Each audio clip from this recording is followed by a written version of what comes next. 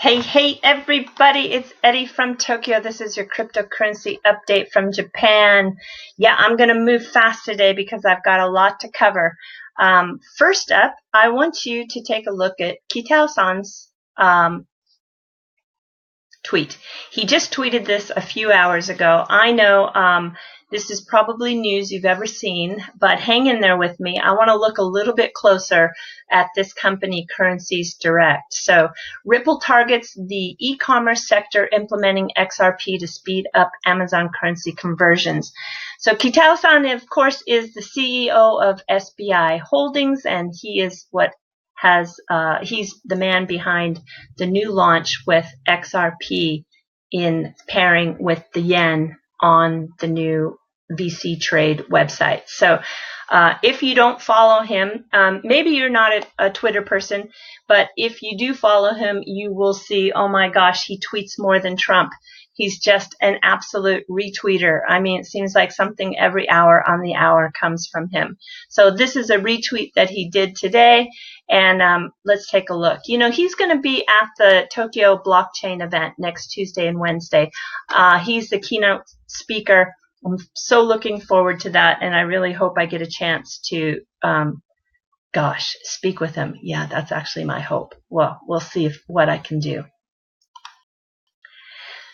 So in that story, which I know it's June 4th, so please don't say, Eddie, this is an old article.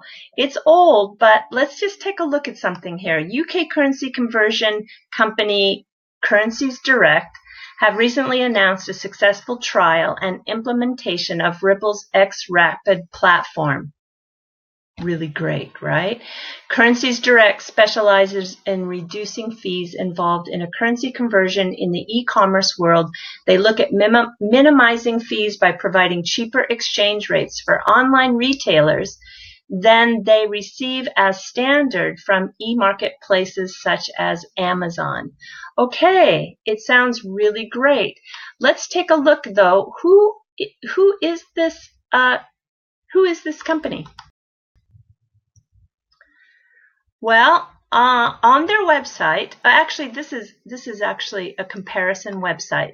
So Direct Currencies, it was established in 1996, and they offer 63 different currencies, and do have a minimum transfer amount of 100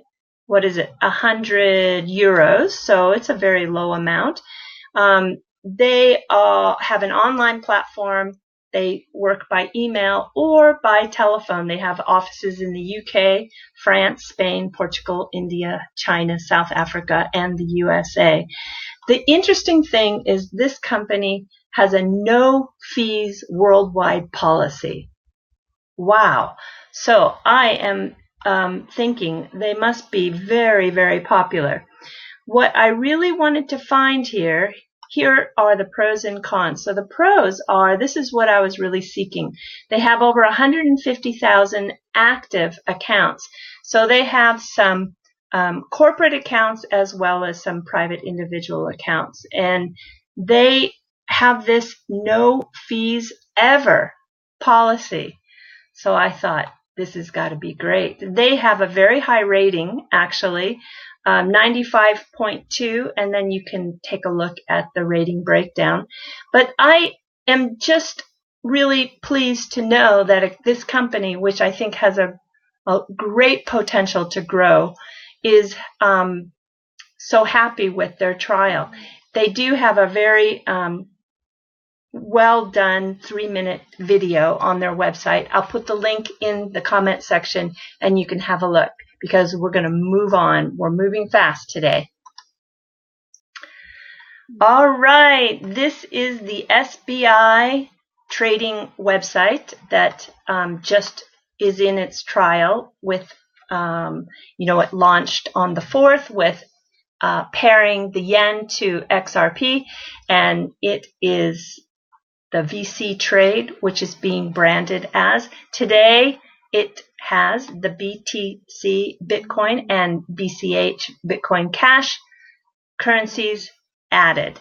So those virtual coins now can be traded on this website. And I am wanting to take you down to a little bit of the detail here where they talk about the risks. So this is just kind of interesting. The first risk here is the kachi hendo. Kachi hendo risk is value fluctuation. So yeah, and then you have cyber attack, which is the second risk that they cite. The third risk down here is the liquidity risk. And then after liquidity, we have a no settlement risk. And then we have the hard forku risk. And then the last risk noted is the 51% Kougeki risk, which is the 51% attack risk. So I find it interesting that BTC and BCH were both listed together on the same day. Now, I know there's a lot of infighting in the community between the two, but in Japan, that infighting is not so prevalent. I mean, I think people just are not as emotional or crazy to take sides like they are in other parts of the world. But I do find it interesting that the site decided to put both of them on at the same time. Yeah, okay. And moving on. I received on the comment section, somebody asked me, hey, Eddie, have you ever seen an official document regarding the decision by the U.S. Securities and Exchange Commission on BTC and Ethereum? And I said to myself, no, actually, I didn't ever see like an official document. So, so often when we read the news, you might read a news from Cointelegraph, which then cites Reuters, which then cites Bloomberg. And, I'm just using that as a hypothetical example. But, sometimes these news stories are citing other news stories and you don't actually see the source. So I wanted to go to the website, and this is on the 14th of June. This is the speech. This is under the speech section of William Hinman, and this is the actual document in which he makes those remarks at the Yahoo Finance All Market Summit Crypto. And you can take a look for yourself, because I think that it's always important to read with your own eyes the source document for what people are talking about.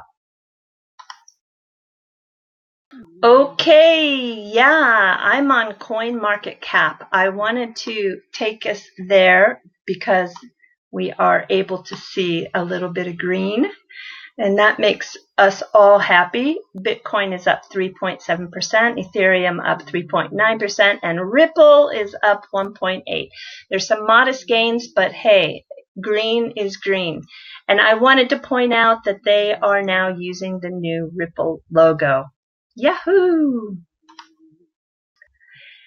When I take you to my favorite crypto compare, as you know, I always like to see the BTC volume by currency. Bitcoin is usually in terms of being transacted in yen, it's usually by far the runaway winner in the worldwide transactions with about 53 to 57%.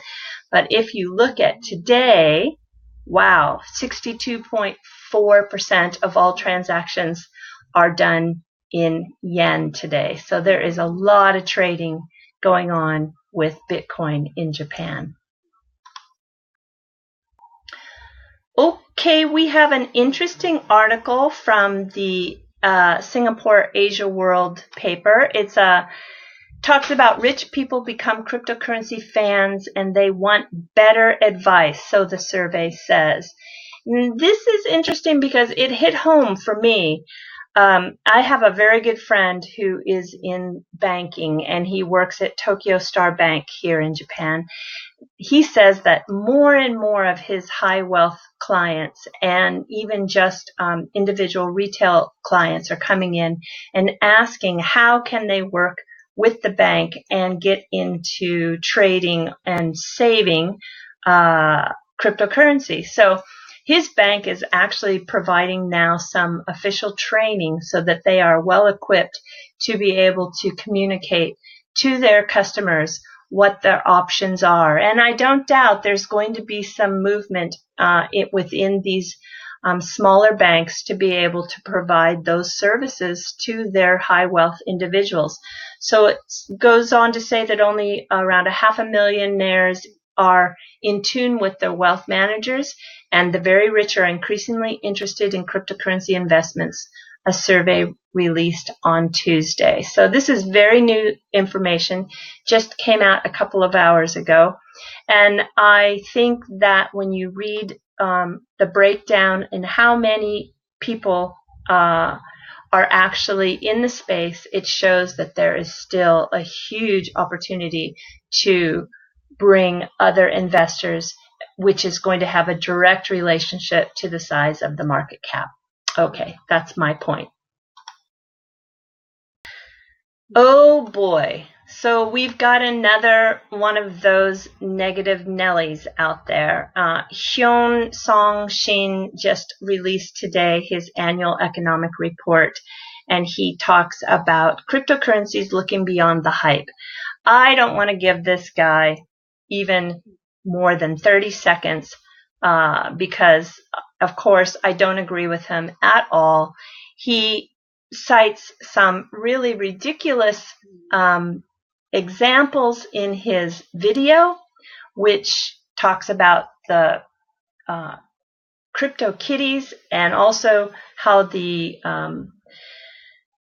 rate of completion on a transaction for BTC was so high at $57 in December, but he doesn't take into account that that issue has been addressed and we've got some solutions on the way. So, you know, I just find that he is another example of someone who is just entrenched into a world that is really resistant to change.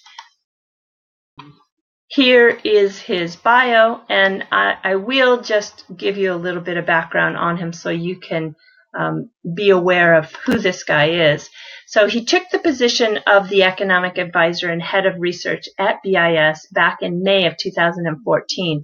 And before joining BIS, Mr. Shin was the Hughes Rogers Professor of Economics at Princeton University. In 2010, on leave from Princeton, he served as a senior advisor to the Korean president, taking a leading role in formulating financial stability policy in Korea, developing the agenda for the G20 during Korea's presidency.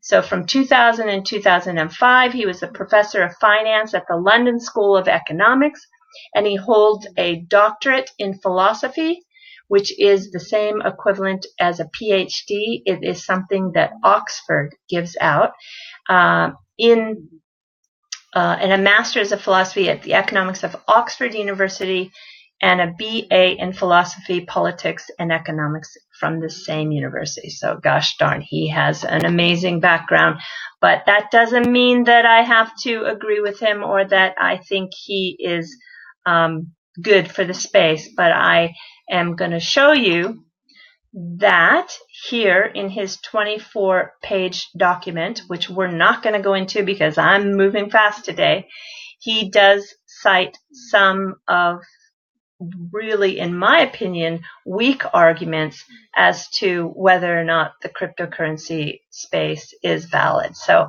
I will put it in the comment section, but I'm absolutely positive you're going to see this article come up a lot in the next few days.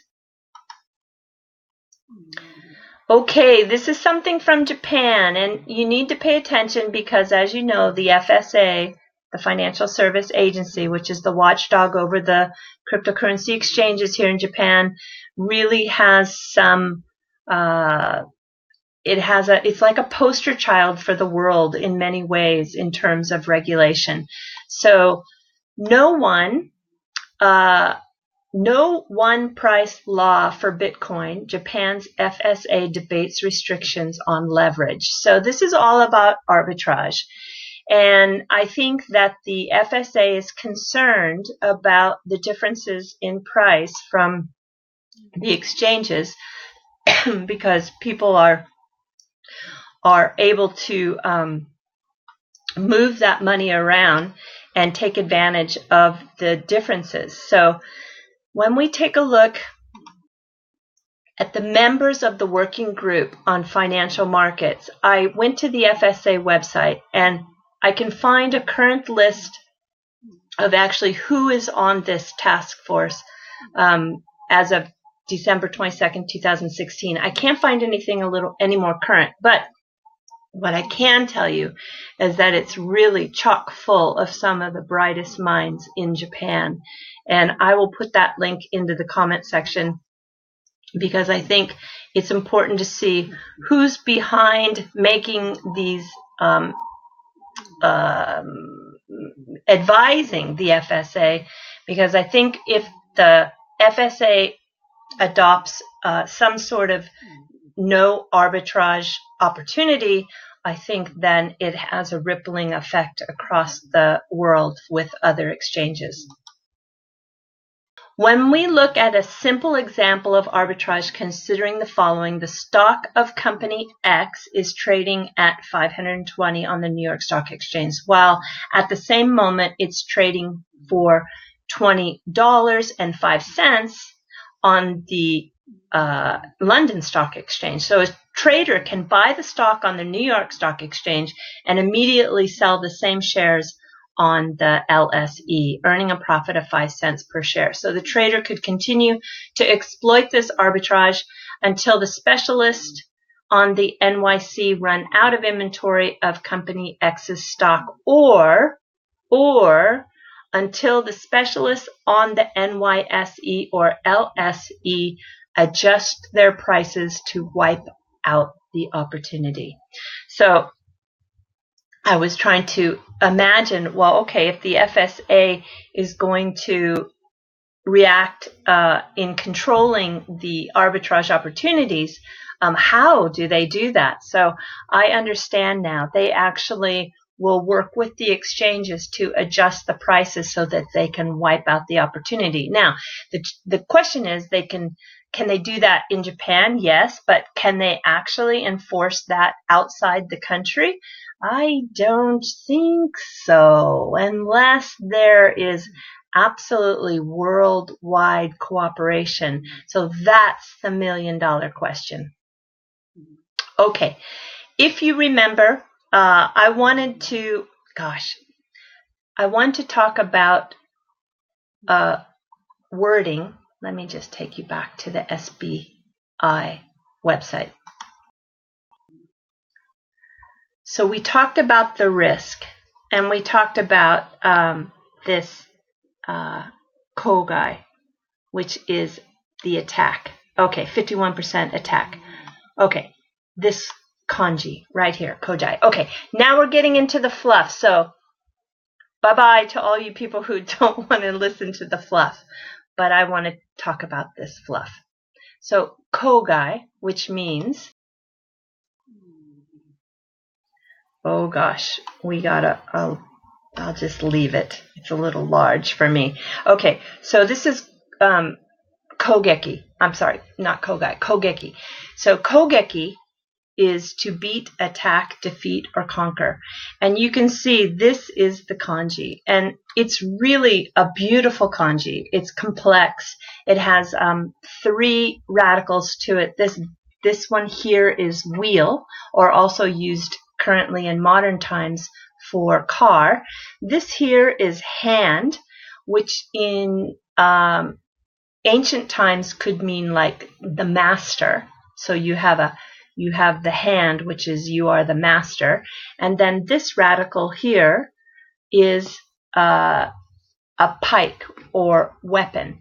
So the kanji, which originates from China, here it is Kougeki, to attack, is you have the master weapon that's on wheels. So it always dates back to some ancient meaning. Now, look at this. Is this not beautiful? This is Kougeki. This is Kougeki in a very stylized calligraphy form, which we call shodo. And this is a site that you can buy the high resolution images. So here for just basically $3,000 US, you can buy this image in a 21 by 29.2 centimeter size. And so if you would like to have some artwork, or you want to use it for maybe silk screening onto a shirt, or, you know, I think the licensing of these images are available, and you can then purchase the high resolution image. And usually if you do a personal use, you don't have to pay any extra than the download fee. If you do these images for the purpose of resale, then sometimes site by site there are some different pricing. But if you just want some individual personal use, here you go. If you're not interested in such a large size, you can go down to the smaller size for just about $15 US, and it's 12 centimeters by 16 centimeters, almost 17 centimeters. Yeah, so I just wanted to share with you how this kanji, when it's done in a very stylistic shodo brush and ink style, can be just absolutely beautiful. So I happen to love the look of that kanji. All right, and last but not least, this is the actual area in Osaka where they found the fault. That earthquake yesterday was due to a fault, not a plate. You know, there's two types of earthquakes, ones that occur at a fault and one that occur when you have two plates crashing together. The one out by Fukushima in March 2011, though, that was caused by plates. But this is, yesterday's earthquake was caused by a fault. And there are many, many faults that run through the region. They don't know exactly which fault this is. And the problem with these types of earthquakes is because there's so many faults that run together, they don't know with the aftershock where it will move again in relationship to another neighboring fault. So when they have these types of earthquakes, usually the aftershocks occur in a slightly different area. Okay, everybody, so we still wish the best for Osaka. They are in the process of a big cleanup. There was a lot of property damage, and my thoughts and prayers are with everybody there. Okay, yeah, we got through everything and did it in one take. Thank you so much, everybody. Sayonara for now. Bye-bye.